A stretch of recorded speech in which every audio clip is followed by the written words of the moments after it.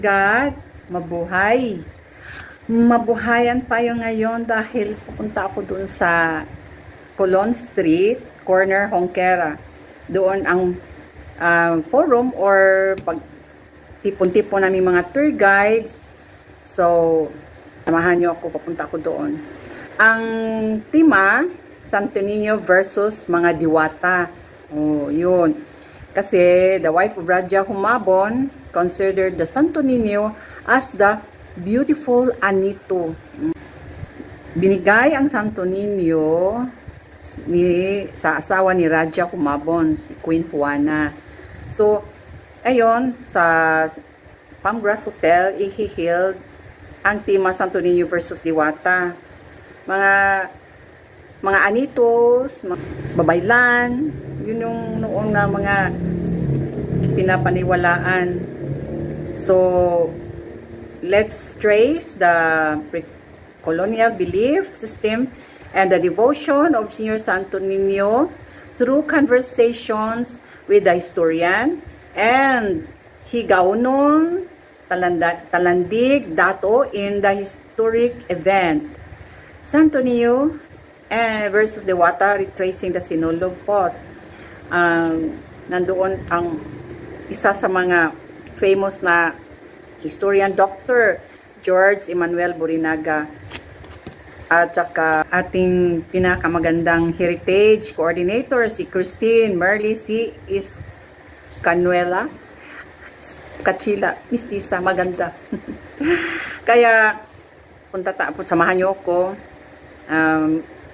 Online sila kasi marami namang mga participants tulad ng mga USC Center, Social Research and Educational Museum Sugbo, Central Visayas Association of Museum, D&D Heritage, mga Cebu Association Tour Guides, CATG, at saka yung Flag Association nandoon.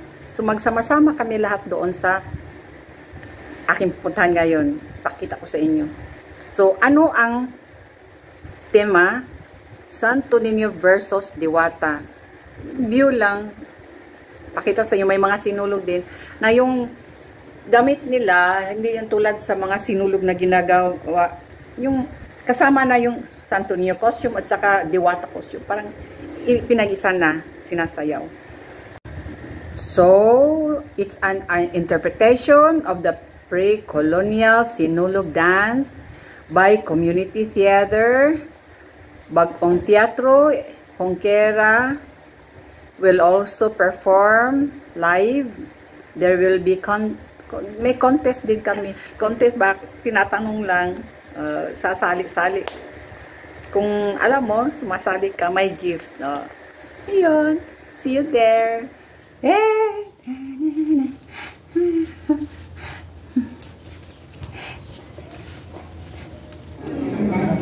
They ask favors to heal the sick, learning mortality and harvesting story. One introduced them to the students. They possibly loved Jesus so much that once the wife of Suzuchi asked the visitors if they could keep the image. But that's all because shortly after, the visitors got these pre-colonial trade routes. The survival of the ballet dance sequence in Oriana. So dance performed in one of the fiestas. Let's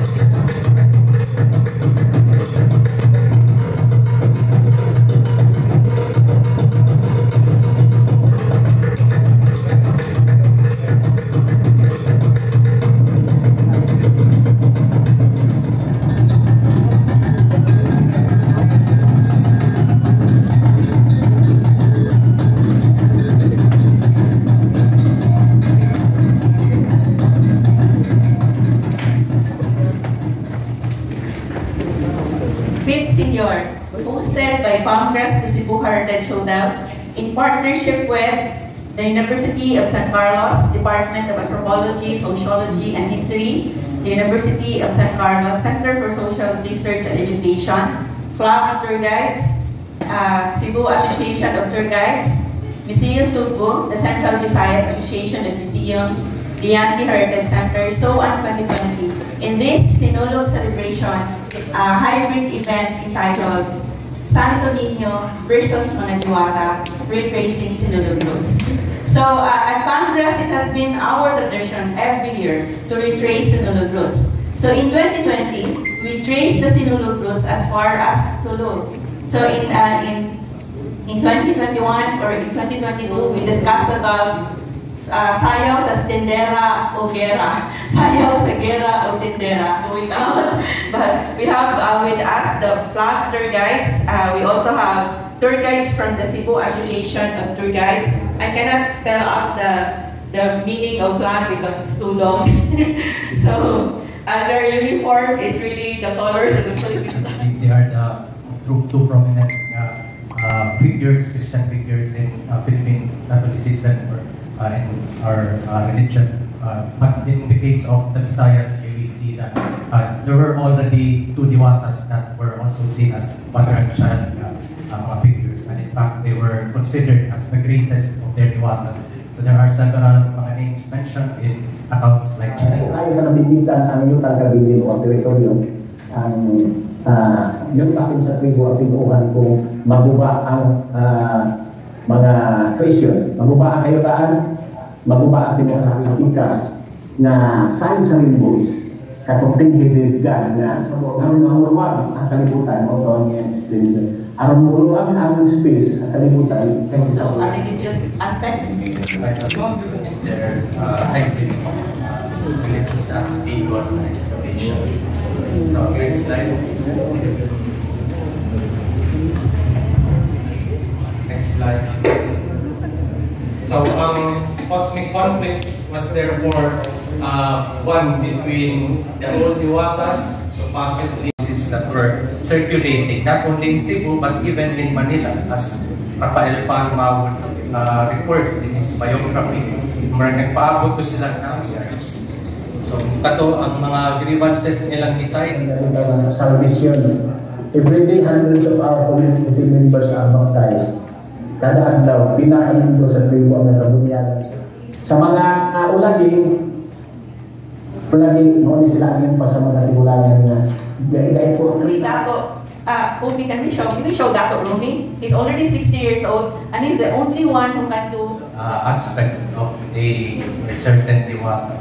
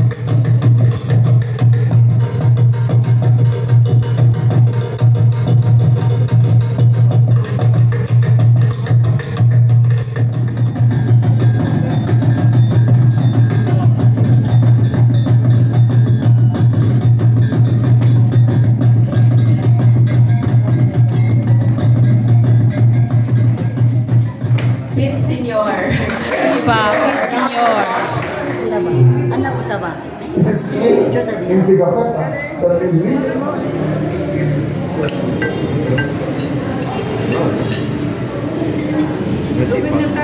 picture ba ta ako tama sa di ba ako di ay kamu Dito ka atban.